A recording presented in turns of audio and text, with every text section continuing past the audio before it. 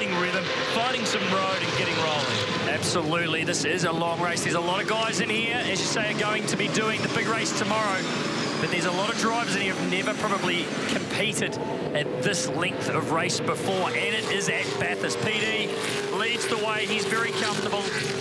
He's got a big job to do tomorrow. This, for him, is just a warm-up, I'm sure.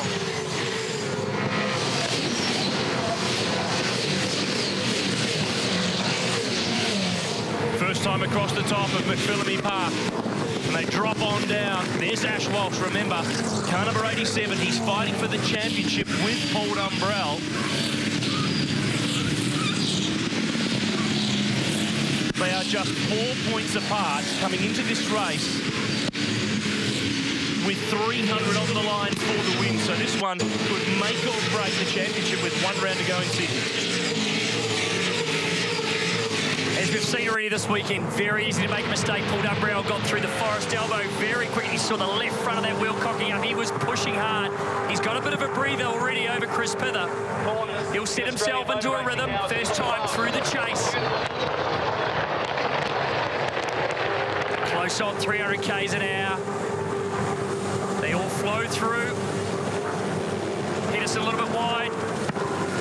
And the irony is it's Andre Heimgartner right behind him. They're teammates in the Super Black car for tomorrow's big race. But these two young teammates, they're having their own fight here for position.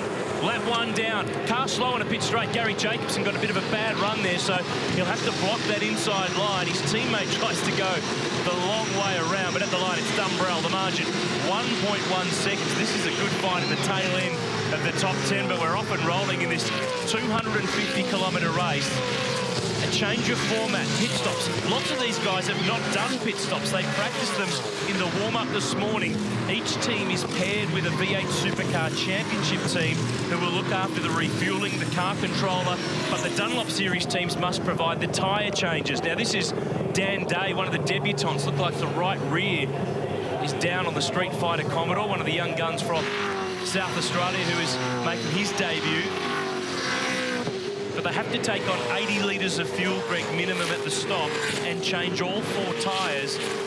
And the 2 Dunlop Series crew members, one to do the rears, one to do the fronts, but it's tyres first and then fuel. It's like a GT race, so they can't do both at the same time. No, they're keeping that separate. It's a little bit of a test to see how that plays out. I think it's a good thing for these guys. It's a safety situation as well, but giving the responsibility of the fueling to the teams that are doing it the most often, obviously the main game series guys, they'll be plugging into those cars and controlling that. This is getting pretty tight here. Jacobson's quite slow across the top.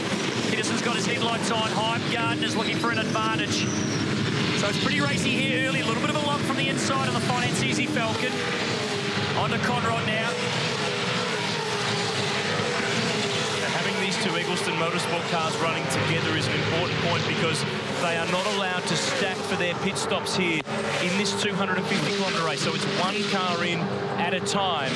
You can see Dan Day here in pit lane. This is one of the ex-Walkinshaw Racing cars. It's the car Nick Percat won with here a couple of years ago in that great fight with Chaz Mostert. Have a look at the fight here, though. Dumbrell is under fire from Chris Pither. Well, I think he must have made a mistake there at the chase, Aaron. And Pither is all over him. That time across the line, Dumbrell 11.4, Pither 10.5. So that is where 9/10 has gone. And Dumbrell looks edgy at turn 1 there. Remember, Chris Pither's driving a Brad Jones Racing prepared car in this Ice Break Coffee car. So it's BJR, the main game team, that will service the BJR DVS car. So having a team that is in both categories works well for Unison. It works well for understanding process in the background. Cameron Waters putting the pressure on Andrew Jones. And there's been no doubt this year Cam is quick, but he's made too many mistakes. He's crashed. He's made just a couple too many errors. This is the stage to settle it down. It's lap 3 of 41. Yeah, Jones gave him no room there. He moved right across to the right-hand side of the track. Under no illusion was he going to give Cam Waters. He's a replay of the start. They get away pretty cleanly in their positions. Nothing too much untoward going into turn 1. Everyone taking it nice and easy. making sure they get away cleanly. Here's a bit of a replay. Down at the chase. Oh, there's the contact. That's Macaulay Jones, who Day got involved with in a new livery, Rockstar Commodore, car number 12. Well, Day's made a bit of a mistake. He was coming way too deep. Couldn't pull the car up. Ooh. And reasonably heavy contact there on the right front. We've got a safety car. Safety car's going out, Greg, as we look at this replay of young Macaulay Jones. First time at Bathurst in a V8. The son, of course, of Team BOC owner Brad Jones. And a great new livery there. Rockstar Energy drink on the BJR Commodore. Another replay here. This is the Dumbrell drama down at the chase. There he is, a little bit wide. Similar to what he did in the main race last year. So he's carried a little bit too much speed. We're going to see a replay here into the wall. Oh, Marcus Zukanovic's in the fence. I have seen that happen before. Oh, yes, you have. 12 months ago. That's a shame. And the safety car is on the road. The former V8 U champ is done, and that's caused massive, massive damage. We'll get this cleaned up and come back soon.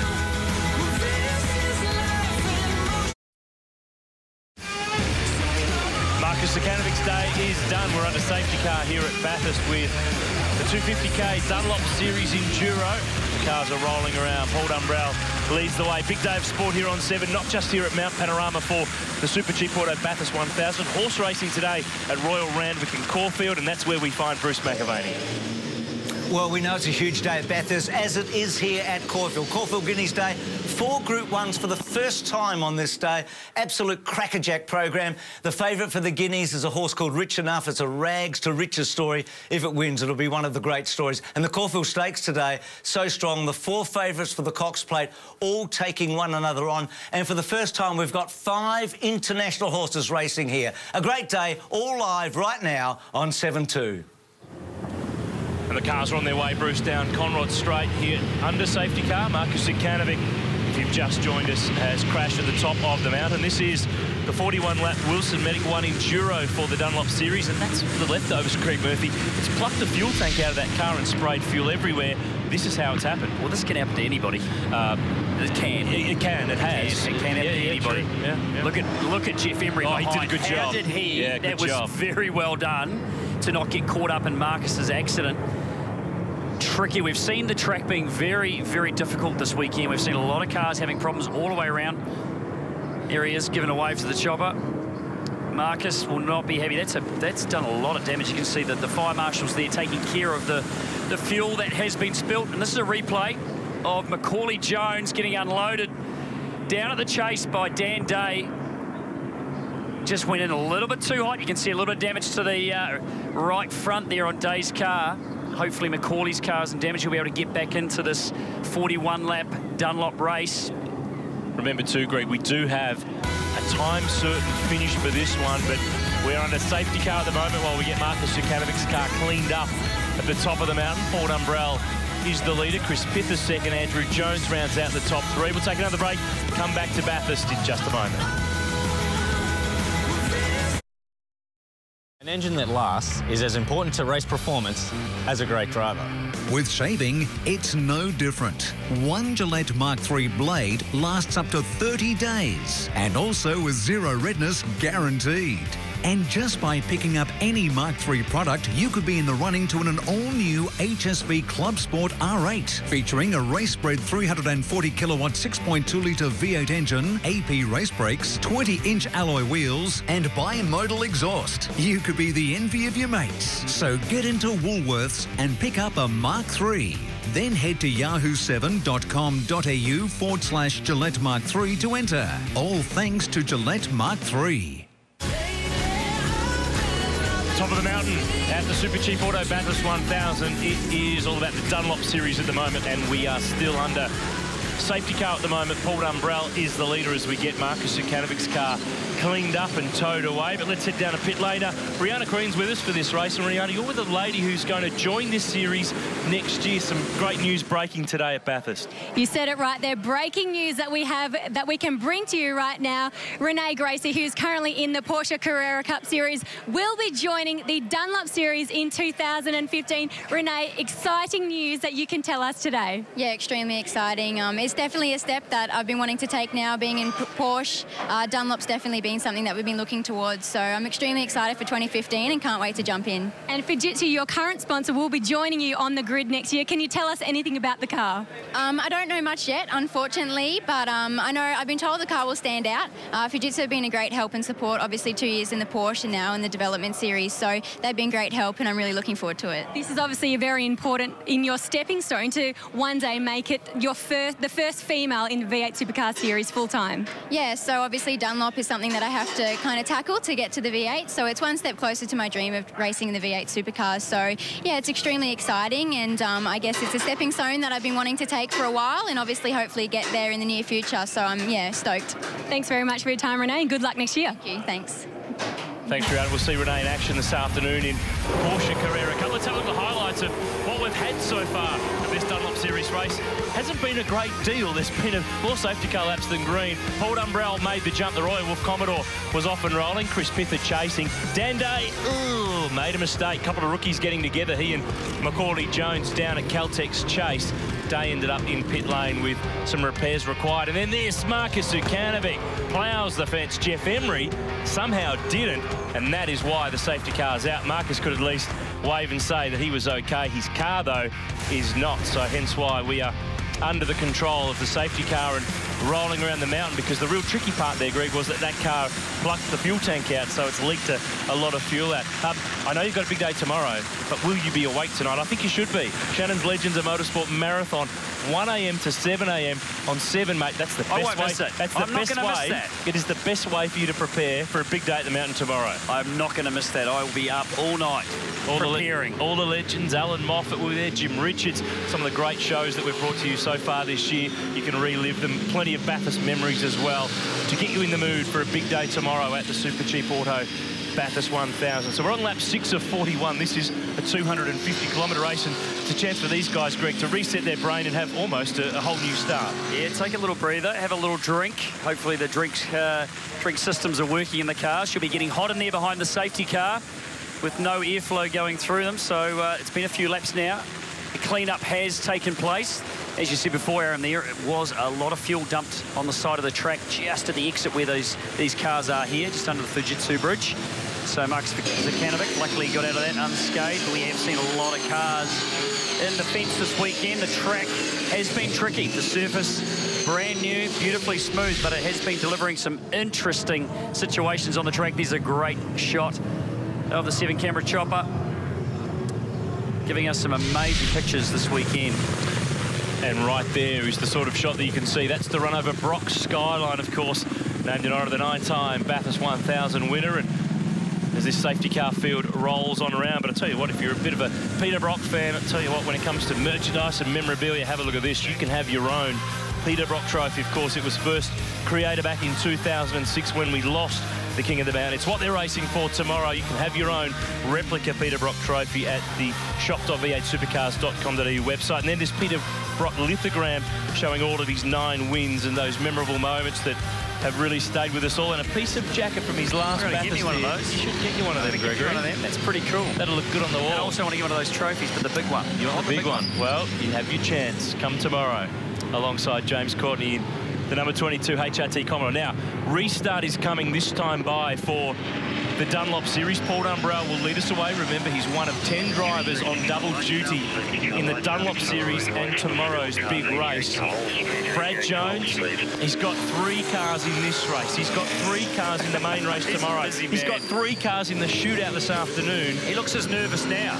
That's what he's going to be tomorrow, I have no doubt. What a great performance yesterday by VJR. Yeah, they've had a great run, and they're sitting pretty near. Chris Pither is second for them. Remember, he co-drives with Dale Wood, who is in the shootout this afternoon.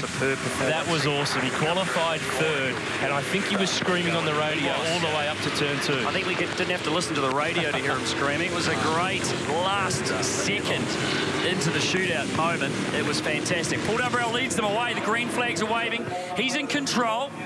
He will accelerate when he feels the need. Everyone else has to follow him. We can see him go just before the braking zone into the last corner. Chris Pither sticks with him nicely. A little break over Andy Jones. Cam Waters looking for an opportunity. They all run through Haber wide. with Chris Pither. He's going with Paul Dumbrell, Cole Dunlop tyres, turn 1 awaits, and we start to climb them out. So they really haven't had a chance to get rolling. Here's a story we need to cover. That's Ant Pedersen, the Kiwi. While that safety car was out, he's been in for fuel. He still needs to do a tyre stop under the regulations, but he needs to take on 80 litres of fuel. Waters here going for third, but the point with Pedersen is when he does do his tyres, very short fill of fuel, he'll come back up the order. Watch for car 38 later on. Look at this. Jones under fire. He can't go through there, you know. I've tried that one too. Hasn't worked. He's back next year, that guy, you know. He is back, that guy. Yeah, that'll be good. He is. Can't wait Still get asked about that one. Anyway, they flow through. Cam Waters managed to get himself into third position ahead of Andrew Jones. Walsh is looking racy behind. The 2 leaders. Oh, Jacobson. He used every single bit of road there as they stream over McPhillamy. Cam Waters in the NZ car. Remember, he teams with Jack Perkins tomorrow. Jack is in the top 10 shootout this afternoon for the Geldman and Charlie Schwerkolt team. Andrew Jones, of course, he's with Jason Bright. He's in the shootout as well. And Ash Walsh, who has not had car pace this weekend in the infantry form. He's going through it. Oh, he's going to leave contact. Got done. Hey, they had to both yield to get that done. And Jacobson's going to get a run here on Jones. He was very slow through the apex because of that move by Walsh. There's going to be an aero battle here down the chute. These 2 cars pushing a lot of air. And that's Andre Heimgartner. You can see it change here as the Falcon gets in behind Jacobson. He's going to go around the outside of Jones. He's going to lose a couple more spots. That's 3 in the space of the Conrod Straight. It's a 2-for-1 deal there, and Andre Heimgartner picked the right one to go with. That's Aaron Russell, new backing from Plus Fitness for him in that new look car this weekend. Paul Morris lined up behind, then Todd Hazelwood, then Morgan Haber. So plenty of young guys here. Not too surprising to see pit lane penalty for Dan Day from the contact early on with Macaulay Jones. This is Walsh making the lunge at the elbow, and initially Jones turns in and then goes, ooh, car there, better not keep doing that. And he was well in there too. Made that decision nice and early, Ash Walsh. He got the car way down the inside. There he is, getting a little bit of a gap now over Jacobson. And as you said, Pedersen, they came in early, got a little bit of the fuel side of things done, so their next pit stop is going to be a lot shorter. So we'll see how that plays out. Keep an eye on it. I'm really interested to see how this all falls out because there are composite crews. Todd Hazelwood here putting a move on. Oh, there's a Morris. Oh, that was lucky. Very lucky to get away with that one. Morgan Haber now gets the run on the run up the shelf towards the cutting. Just has to lift out of it there. Now he's back into the cutting. Now he's not. That's the smart move. That was the best way to play that one. Jeff Emery looks on after that very good evasion of Zukanovic when he was in the fence. Right there. Right there. Dumbrell sneaking away, Murph. 9/10 to Chris Pither. Well, we saw at the start, he got a bit of a gap. He made that mistake down at the chase, which cost him a lot of time, and he took a little bit of time to get the tyres cleaned up again. Pither put the pressure on, but he's just set down a lap time half a second quicker than the BJR driver. Chaz Mostert watching on. Paul Morris. I actually don't know if he is. Oh, I can't see the eyes, but I just thought I'd go with it. But, of course, Paul Morris teams up with him in car 6 for tomorrow's race. They are the most diametrically opposed pair. Chaz has done one in Bathurst. Paul Morris has done a pile of them. And, of course, they start from the back tomorrow because Chaz was excluded for a red flag infringement in qualifying yesterday. There is the black flag on display for Dan Day, who needs to take a pit lane penalty. We're looking here at Josh King. He's teaming up with Tony D'Alberto in the number 3 car. They're 14th at the moment, but we're back to green flag racing at Bathurst. Paul Dumbrell leads the way. He's eyeing another Dunlop Series crown. Let's see how this one rolls. More from Bathurst in just a moment.